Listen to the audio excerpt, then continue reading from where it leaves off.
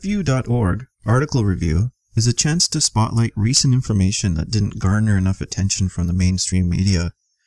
Hopefully by adding a creative style to dry, boring text and introducing the work of experts in the field, this deserves more of an in-depth summary and evaluation of the significance this information has to the public.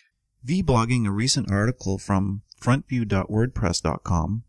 The title reads, "Getting enough vitamin D may not just be good for your bone health, it may keep your brain healthy as well." According to a new study published in Free Radical Biology and Medicine, rats were fed diets low in vitamin D for a long period of time, developed free radical brain damage, and performed poorly in cognitive functioning tests compared to rats fed a normal diet, Medical News Today reported. The researchers also found that the rats who were vitamin D deficient had significantly higher levels of several other brain proteins, which potentially contribute to significant nitrosative stress in the brain.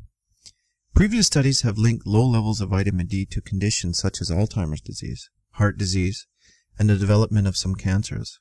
Although the study was performed on rodents, the researchers argued that with vitamin D deficiency increasing in the United States, its potential effects on the aging population should not be overlooked. Given that vitamin D deficiency is especially widespread amongst the elderly, we investigated how, during aging from middle age to old age, vitamin D affected the oxidative status of the brain, said lead author Alan Butterfield, professor at the UK Department of Chemistry and the director of the Center of Membrane Sciences. Adequate vitamin D serum levels are necessary to prevent free radical damage in the brain.